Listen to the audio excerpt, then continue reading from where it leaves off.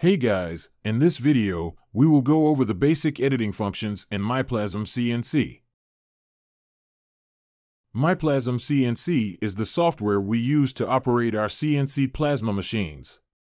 From the top left of the screen, click the third icon over Import File. This is where we import our drawings and where we have a variety of options to make adjustments to our drawings. When you click in the white space around your drawing, you'll deselect everything. When you hit Ctrl-A on your keyboard, you will select everything. Keep in mind that whatever paths you have selected or highlighted is what you will be editing. You can remove a path by clicking on it and hitting Delete. To undo that, hit Ctrl-Z on your keyboard or click the Undo button here. To make duplicates, highlight what you want to copy by hitting Ctrl-A or by clicking and dragging a box around your drawing. Click the Duplicate button here, and whatever you have highlighted will copy to the right.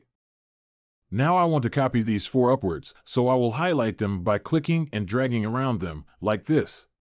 Now I can right-click the same Duplicate button to copy them upwards. If you'll notice, when I duplicate these, they are very close to each other. If I want to change the default spacing of the duplicate button, I can do that by clicking the gear icon at the top right of the Import File window. Click in this box where you see the arrows between the circles and type in whatever value you prefer in inches. Here, I set it to 0.25 inches and click OK. Now when I click the duplicate button, it will have a 0.25-inch spacing between each component. The Disable button is a little bit different than Delete.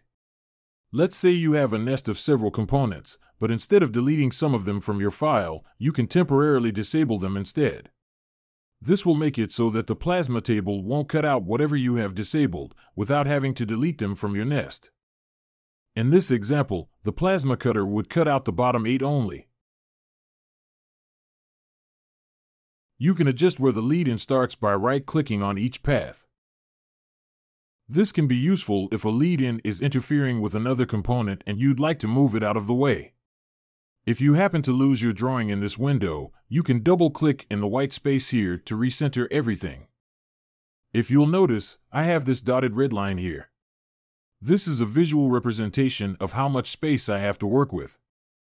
This is added, removed, or adjusted up here at the gear icon. At the very top of this window, where it says, Show Area X and Y, the values I have are 48 and 36. This is in inches, so the dotted red line is showing me a 4-foot by 3-foot area in which I can create my nest. Again, I can double-click in this white space, bringing us back to our drawing. Click this button if you want to arrange the order of the cuts yourself. The order of the cuts are designated by the numbers next to the lead-ins.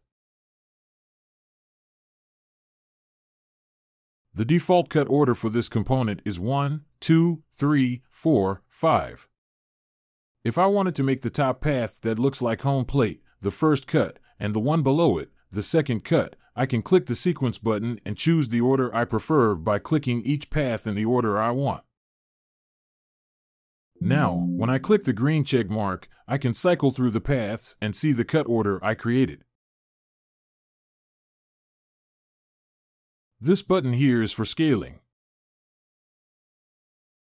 As you can see, the dimensions of this component is a 3.937-inch square. Let's change this to a 5 by 5 square. To do that, just click the value under the X or the Y, type in 5, and click OK. Now we have a 5 by 5 square. If you want to change only one axis at a time, you do the same thing, except you right-click the value you want to change instead of left-click. I'll type in 3 for the Y value, click OK, and now we have a 3 by 5 rectangle. Click the left Rotate button to rotate your drawing 90 degrees counterclockwise. Click the next button over to rotate clockwise. When you right-click these same buttons, you will rotate your drawing by 3 degrees instead of 90. Click the mirror buttons to flip the drawing left and right, and up and down. Down here we have offset. What is offset? Let's visualize it this way. If you want to cut a 2x4 at a length of 3 feet, you would measure out 3 feet with your tape measure and mark a line. If you were to bring your blade down right on top of your line, you would lose about 1/16 of an inch because of the thickness of the blade.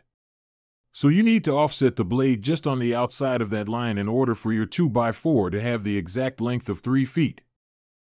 The same principle applies here, because there is an inherent thickness, or kerf, of the plasma. So instead of having the plasma cut directly on top of your line, it should be offset slightly in order to keep the exact dimensions of your original drawing. So let's say we're using a fine cut consumable to cut 12-gauge steel. We would select this tool option here. The kerf is the thickness of the plasma with the specific tool we're using. In this case, the kerf is 0.032 inches. The offset here should match the kerf value in the tool that you selected.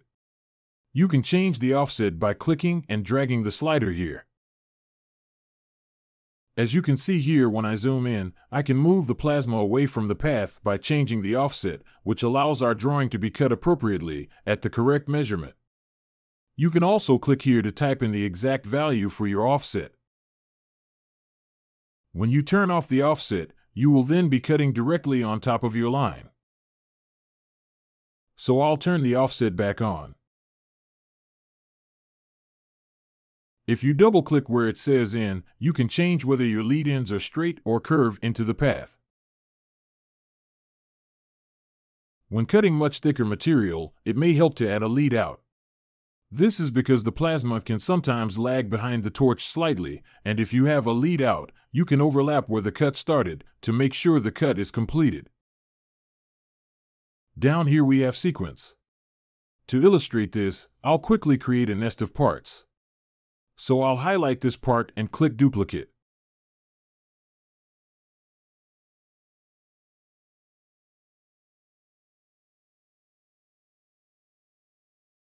So if I click the top left, then the green check mark, I can cycle through the cut sequence and see that it will start at the top left.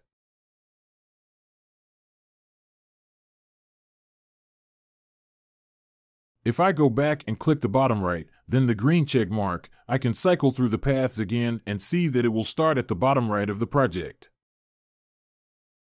Alright, I think that's it for now. I hope this was helpful.